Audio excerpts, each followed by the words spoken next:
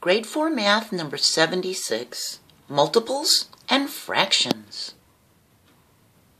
You remember what multiples are, right? They're the answers in a multiplication problem. For 2 times 3, these are the factors. The answer is the multiple. It's a multiple of 2 or 3 because it's the product, the answer, of a number, 6, and a counting number. So here's the counting numbers, 1, 2, 3, and we have 6 times 1, 6 times 2, 6 times 3 with all these counting numbers. So the multiples are the products. See, 6, 12, 18, 24, etc. These are the multiples of 6. Okay, so keep that in mind. I want you to also remember that we talked about before that a unit fraction has a 1 for a numerator, and the denominator tells us how many parts the item was split into. So here's a unit fraction 1/4. The 4 tells us it was split into 4 parts, and the 1 is the numerator. It's a unit fraction 1/4. Okay?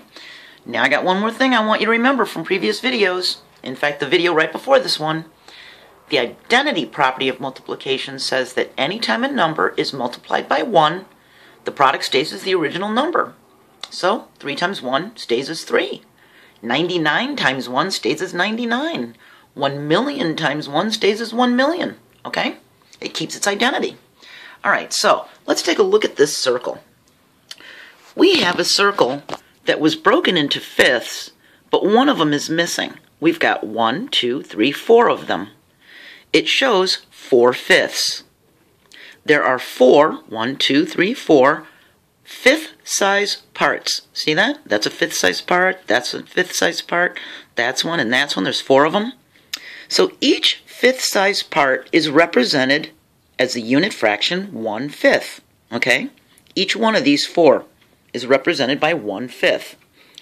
What we can say is that 1/5 plus 1/5 plus 1/5 plus 1/5 is equal to 4 fifths. Okay?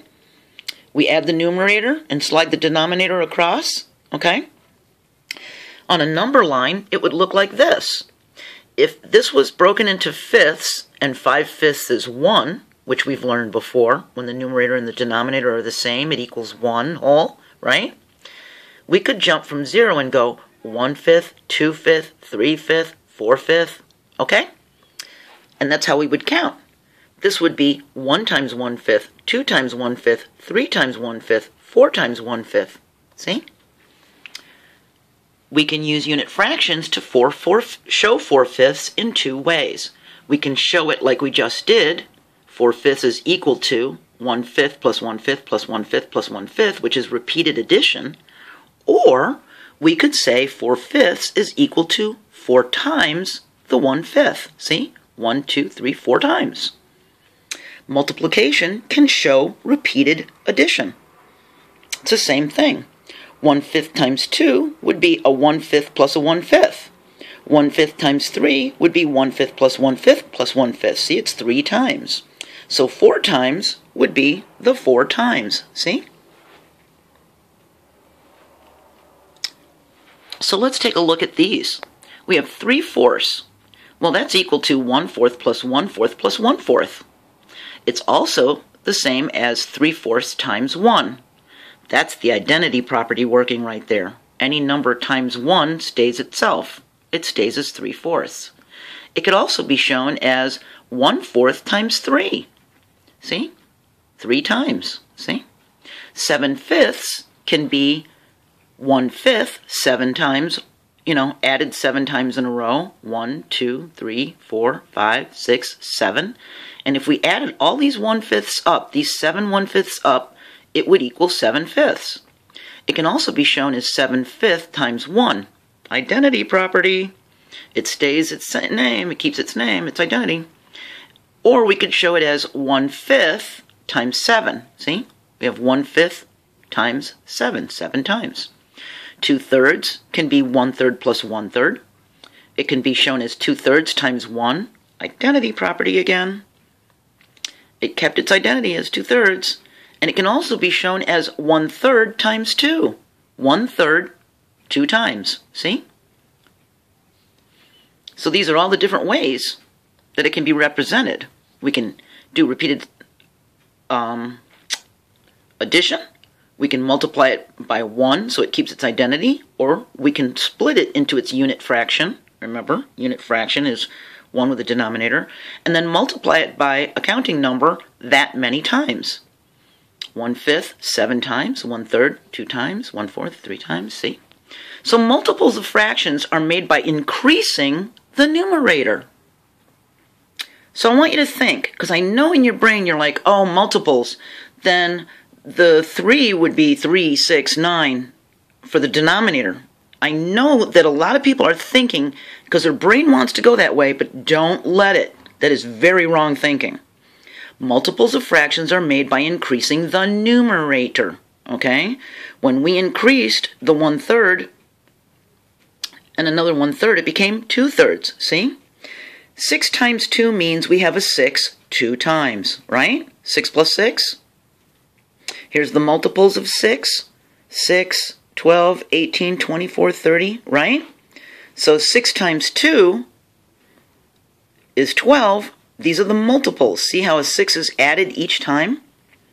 So if we did this with fractions, 1/3 times 2, if we were to stick with the 6 times 2 kind of rule, it would be 1/3 plus 1/3. See, like 6 plus 6.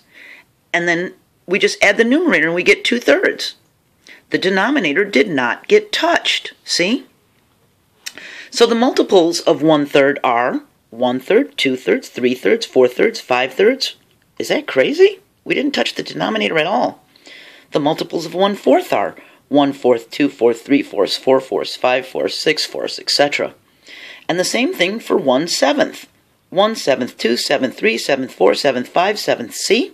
The numerator is going up, but the denominator is staying the same. Now, I know if your brain is still having trouble figuring this out, keep thinking about the multiples of 6 and look at this. Knowing that 6 plus 6 is 12, and that's the next multiple of 6, we've got to add the 6 to itself. 1/3 plus 1/3 is 2/3, and that puts us right here, doesn't it? If we said 1/6, we're not growing, we're shrinking. So the 6 cannot be a multiple. It's getting smaller. And if you want to say, oh, 3, 6, 9, 1/9 is even tinier. It's shrinking even more. So instead of increasing like multiples are supposed to, by adding the number to the next number, you're actually making it shrink. So the denominator does not increase, only the numerator does, like this. So don't think the denominator increases for multiples of fractions, okay? It's only the numerator. Remember, only the numerator. Crazy, wacky math. I hope I explained it well enough. I know this can be really mind-boggling. I hope you understood it. I appreciate you watching these videos. As I've said many times before, anyone who's watching YouTube videos for math is obviously trying very, very hard to learn math. You could be watching funny cats, right?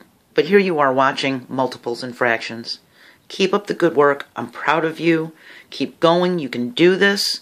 I'm going to do my best to explain it to you, and I'll see you next video. Bye.